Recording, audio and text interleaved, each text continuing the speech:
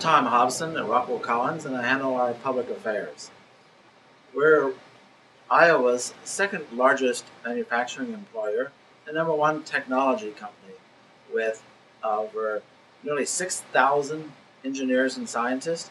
And our business is communications and electronics for the aviation and both commercial and government business.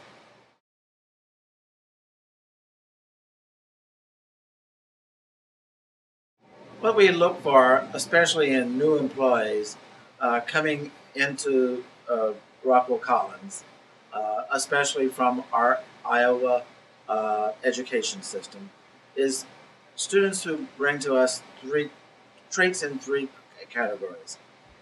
We need them to have good, good innovative thinkers. We need them to be communicators, effective communications, and we need them to be team players. Now, while we'll recruit primarily from Iowa, we also have to recruit across the globe, bringing in talent from each market area that we're going to enter into, because they're going to bring that diverse talent to our workforce that's going to enable us to gain that customer focus across the globe. Uh, we're competing with our products going into Boeing aircraft that get sold to airlines that fly around the world, and we're exporting into foreign countries, China, Brazil, much less those in Europe and the Middle East. And a growing market is also India.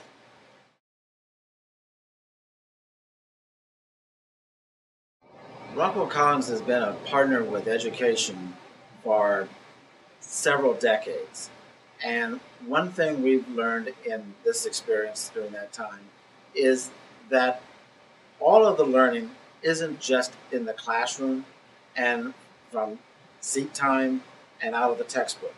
A lot of it, and the most beneficial to young learners, is creative learning, hands on, project based, and one other type is even self taught in some of the virtual reality classes and courses that we now are helping launch in schools throughout the state.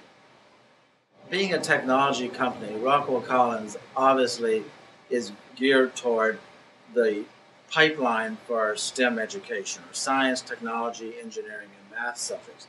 And we do focus on STEM curriculums because not only is it about our business and reinforcing for our employees a commitment to their children, but we know that this has to be done in order to keep both our company, the state, and the nation competitive.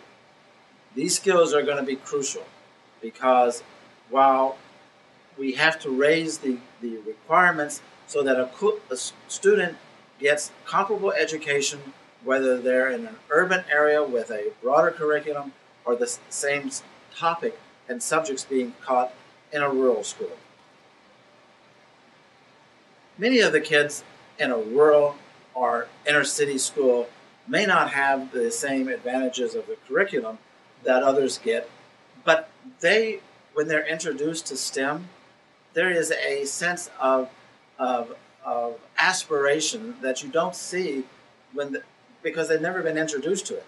And this is remarkable, especially in the ability then to get the excitement built up when they can get hands-on involvement in these projects that they do themselves.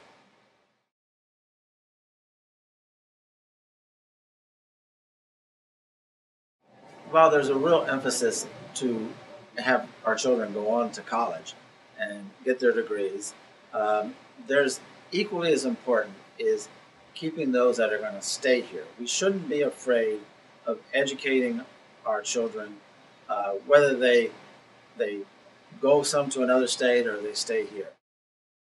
One thing that we're going to have to face in Iowa is that our state is changing, just as the United States is changing.